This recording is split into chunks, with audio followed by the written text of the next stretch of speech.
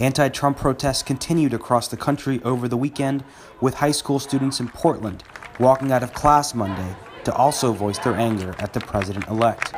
Trump has chosen right-wing figures like Steve Bannon, Jeff Sessions, and Mike Flynn for key positions in his administration, stoking fears he will push a far-right social and political agenda.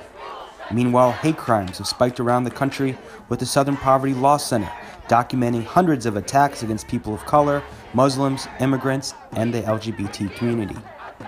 Anti-Trump demonstrators gathered outside of a federal building in Washington on Saturday, November 19th, to protest against an alt-right meeting, a loosely organized group that embraces far-right ideologies, including white nationalism, that have celebrated Trump's victory.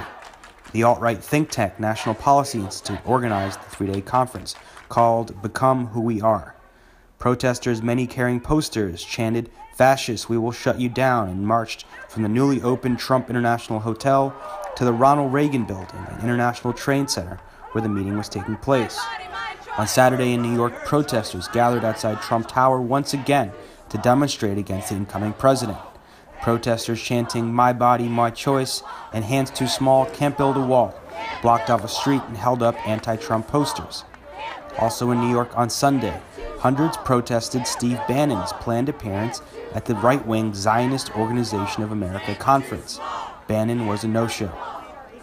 In Austin, Texas, there was a heavy police presence as dueling groups of protesters gathered near the Texas State Capitol grounds, where a monument was dedicated to honoring contributions by African Americans.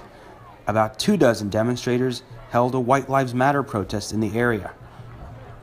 They were met by hundreds of anti-Trump demonstrators, a group many times larger, who chanted and held up posters, all under the watchful eye of police, many in riot gear. Anti-Trump protests have broken out across the country after the surprise election results that saw Donald Trump defeat Hillary Clinton and take the White House. For ongoing expert analysis of Trump's victory and appointments to his administration, go to TheRealNews.com.